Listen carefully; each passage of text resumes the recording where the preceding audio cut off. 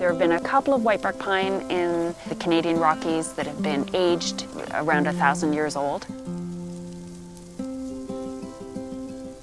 I mean, these trees have seen such incredible change in the world since they were seedlings like the ones we're planting.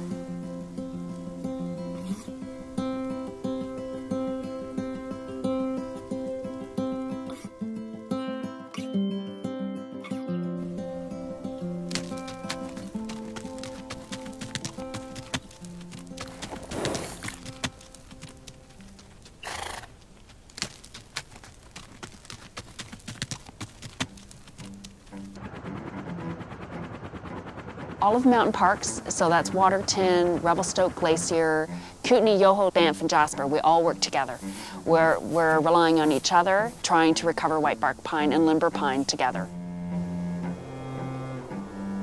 Whitebark pine is a pioneering species, and so it moves in and it creates often these little tree islands, and other species are able to move in after it.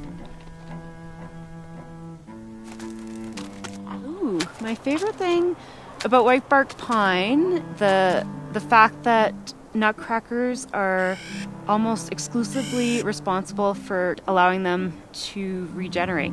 I love that they just grow in these really rough, exposed areas, and that they're so resilient, and they just live for hundreds of years. Once we found a limber pine that was just growing straight into a cliff, like it's surviving and thriving.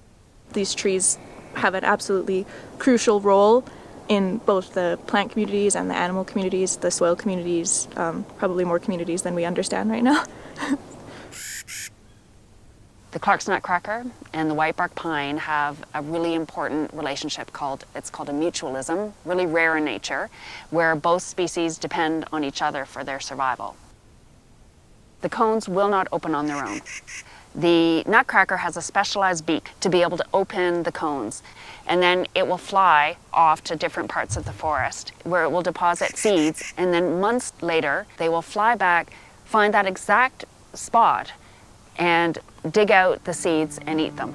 And it's only seeds that they don't eat that become whitebark pine seedlings. They evolved together, these two species, over tens of thousands of years.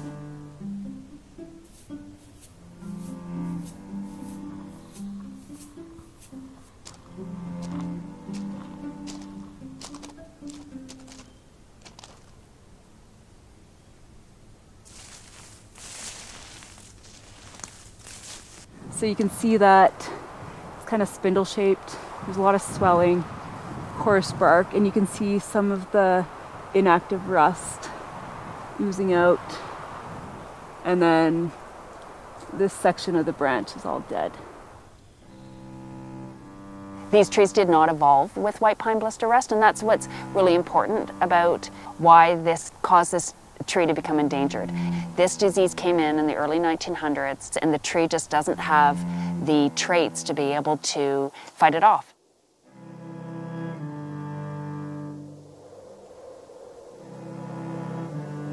So we worry about these big ghost forests. If there are ghost forests, will there not be enough whitebark pine to attract nutcrackers? And if there's no nutcracker, there's no future.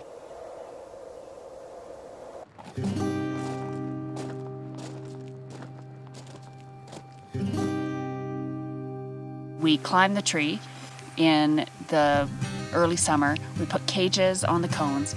The cones mature, but they don't get eaten by birds or squirrels. And we climb back up late September, pick the cones, and then the cones dry, and then we extract the seeds from the cones, and we send those seeds to a nursery.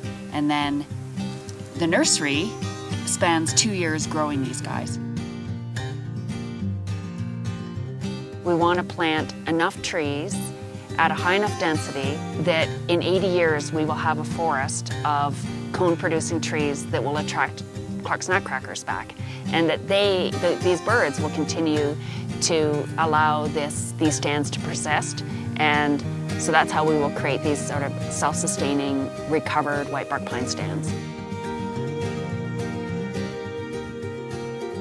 So there's a lot of hope involved in keeping a really positive attitude about what we're doing. The fact that none of us here will be alive to know whether this was successful.